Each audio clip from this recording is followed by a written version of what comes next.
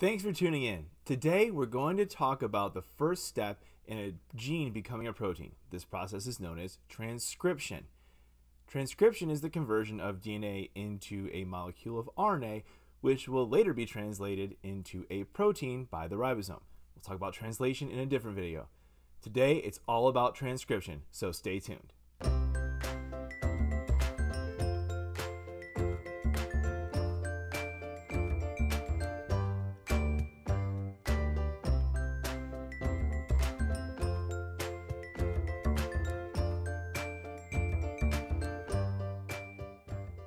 Hi, and thanks for tuning in. The flow of genetic information in all living things is unidirectional. Genetic information is stored in the form of DNA, which is then converted into an RNA message, and then translated into a protein.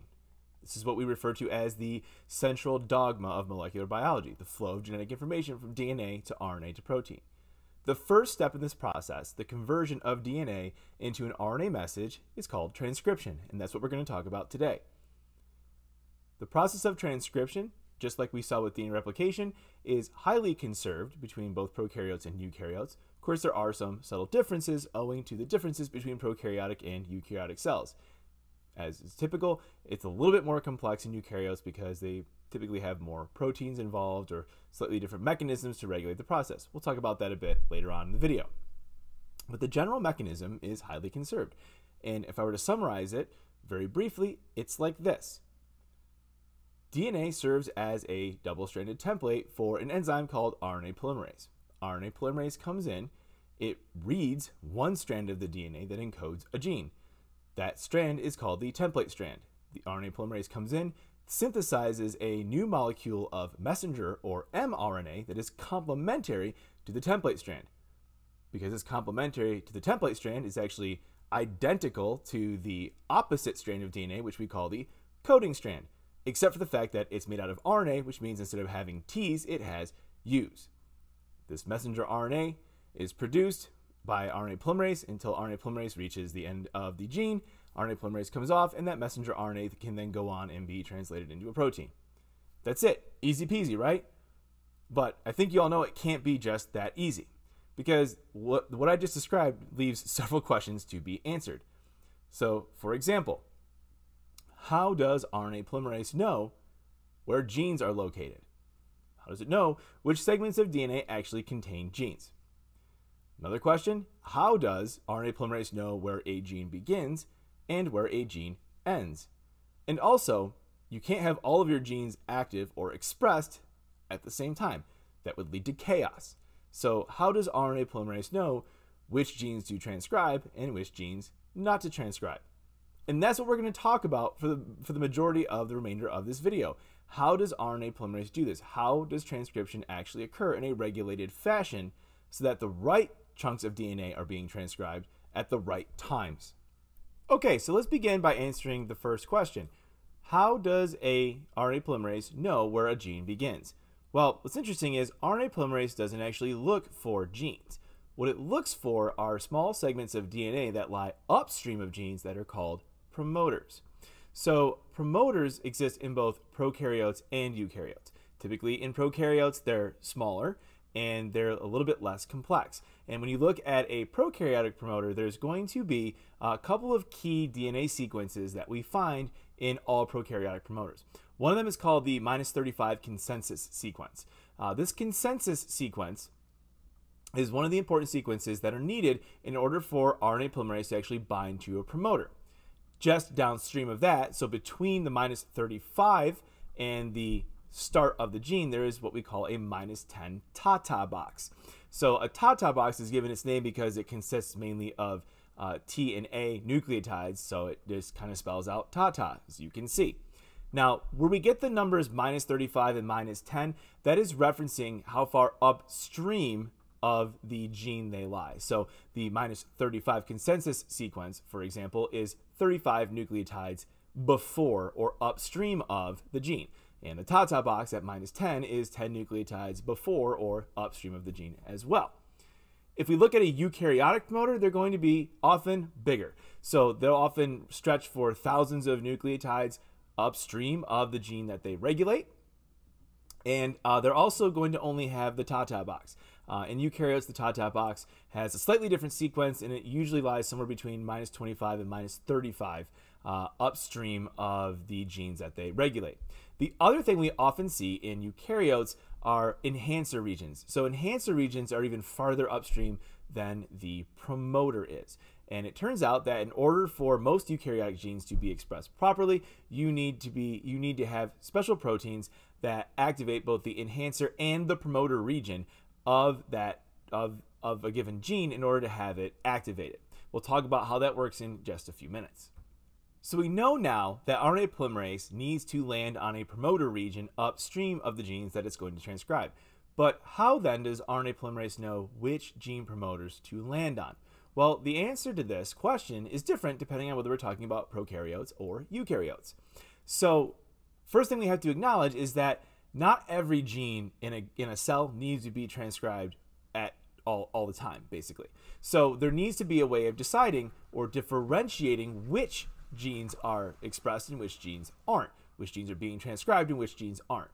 In E. coli cells, for example, and most bacteria, there are proteins that are called sigma factors. And sigma factors are proteins that are activated in response to broad changes in the cellular environment. And they dictate broad parts of the cell's activity in which genes are expressed in response to that. So, for example, E. coli has 7 sigma factors. One of them is involved in iron metabolism. They'll have another one involved in replication. So these sigma factors will get activated as the cellular conditions change, and then they, in turn, will land on the promoter regions of the genes that they regulate. So, for example, if it's time for the cell to grow and divide, the sigma factors that are in charge of that process will land on genes that are involved in growth and cell division. In doing so, they will land on those promoters and then recruit RNA polymerase specifically to the promoter regions of those genes. Now, can RNA polymerase bind to a prokaryotic promoter without the presence of a sigma factor? It can, but typically sigma factors make it much more efficient. They make it much more likely that that gene will be expressed. So sigma factors are one way of sort of making sure that certain genes are active while other genes aren't in prokaryotic cells. Eukaryotes, on the other hand, have transcription factors. So unlike E. coli, which has 7 sigma factors, your cells have somewhere in the neighborhood of 1,500 different transcription factors. What that means is the transcription factors in your cells are responsible for much narrower gene regulation. In other words, they don't regulate nearly as many genes as sigma factors do. They're not going to just turn on this particular metabolism wholesale. For example, rather than having one transcription factor that just says, okay, it's time to do catabolic metabolism, you'll have one set of transcription factors that specifically regulates just glycolysis, and another set of transcription factors that specifically regulate just things that happen in the citric acid cycle, so on and so forth. Okay, so you have much finer control. And transcription factors are broken down into 2 broad classes. You have your general transcription factors and your specific transcription factors. So regardless of what type of transcription factor we're talking about, they're going to have a consensus binding sequence. So consensus binding sequences are little stretches of DNA that are specifically targeted by transcription factors, which again are proteins. So they will bind to specific regions of DNA that have the particular sequence that they recognize. Specific transcription factors are going to bind in those distal regulatory elements, those enhancers. And they are what are going to control differential gene expression. So they are going to make sure that the enhancers of certain genes are on when those transcription factors have been activated by cellular cues. So maybe it is time to do glycolysis. So those transcription factors that regulate glycolytic genes will be activated. They will head to certain regions throughout your chromosomes that have these enhancer regions of genes that have the consensus binding sequence. They will bind there. That's step 1 in activating transcription. The next thing you actually need are general transcription factors. And general transcription factors typically bind to the promoter region. They are going to bind to the promoter region and they are going to set up the transcription complex. It's called the transcription initiation complex. So there's several of these and they all assemble to form this transcription initiation complex, which then and only then can recruit RNA polymerase to that particular promoter. So you can see in eukaryotic cells, it's a lot more complicated to get RNA polymerase there. It's not as simple as sigma factor binds, recruits RNA polymerase, transcription is a go. No, in order for transcription to actually start on a eukaryotic gene, you have to have specific transcription factors at the enhancer, you have to have general transcription factors binding at the promoter to assemble the transcription initiation complex, and then they have to recruit and load RNA polymerase onto the gene. So in that sense, that is how transcription is. That's how RNA polymerase, whether it's in E. coli or bacterial cells, or whether it's in your cells, eukaryotic cells, that is how RNA polymerase knows which gene promoters it is supposed to be on in order to promote transcription of said genes. Okay, so the third question we need to ask ourselves then is, how does RNA polymerase know where a gene ends? The short answer to that, it doesn't. RNA polymerase doesn't really know where a gene ends. It has to kind of be told. In prokaryotes, there are two different mechanisms for this. The first one is called the Rho-dependent mechanism. So Rho is this protein that's able to bind to the messenger RNA. So as RNA polymerase is producing this strand of messenger RNA, Rho binds, and then it slowly starts to kind of walk its way up that mRNA molecule, and eventually what happens is it kind of outpaces the RNA polymerase as it's polymerizing the new mRNA molecule, and once Rho catches up, it just basically bumps it bumps the RNA polymerase right off of the DNA and ends the process of transcription. So that's Rho dependent. Other genes are not terminated. Other gene transcriptions are not terminated in a Rho dependent manner. They are terminated because what happens is that the sequence within the messenger RNA is actually complementary to itself, and it kind of forms this hairpin where it's stuck together. So it's almost like it hits a snag, and that sort of motion kind of causes RNA polymerase to like jerk to a stop. And at that point, it's like, oh, I think we're done here. And then transcription is terminated at that point as RNA polymerase comes off. If we look at eukaryotes don't have like a Rho-dependent mechanism like that at all. So instead, what happens in most eukaryotic genes is transcription is actually going to carry way past the end of the gene, as it would be when it gets translated. So what we would call the translational stop codon. It goes way past, often thousands of bases past. Now, what'll end up happening is an enzyme will actually bind to that messenger RNA as it's coming off, kind of like Rho does. But rather than dislodging the RNA polymerase, what it's going to do is it's going to bind at a specific site and then kind of work its way along the messenger RNA until it reaches this region where an internal cut site can be made. So the enzyme reaches this region and it cuts the mRNA there, and at that point the RNA polymerase recognizes that the mRNA has been cut behind it, and that causes the RNA polymerase to dissociate from the DNA, and at that point transcription is terminated. So again, we see that it's sort of the same basic idea. RNA polymerase doesn't just go, oh, I'm done, and fall off. There has to be some sort of signal to tell RNA polymerase that the job is done, whether it's Rho in bacteria, or the Rho-independent mechanism, or in eukaryotes, this sort of internal cleavage of the molecule, of the mRNA molecule behind the RNA polymerase. But what happens after transcription? And this is where we start to see some very big differences between bacteria and eukaryotes.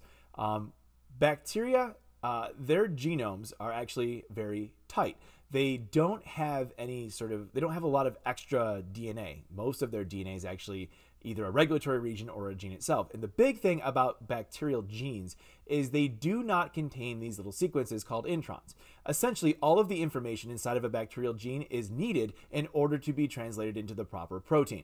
So once a bacterial mRNA is produced, it is mature. In fact, one of the things that quite often happens during transcription in bacteria and other prokaryotes is the formation of something called a polyribosome complex. Essentially, even as RNA polymerase is still transcribing that messenger RNA, ribosomes are already binding to that messenger RNA and beginning the process of translation. So you could have translation from an mRNA transcript prior to transcription even being ended in prokaryotes. And this is made possible, one, by the fact that the mRNA is already mature and it's ready to be translated, but two, there's no nucleus. So in bacteria and other prokaryotes, there is no nucleus, and the ribosomes are allowed to just be in free contact with that messenger RNA as soon as it's produced.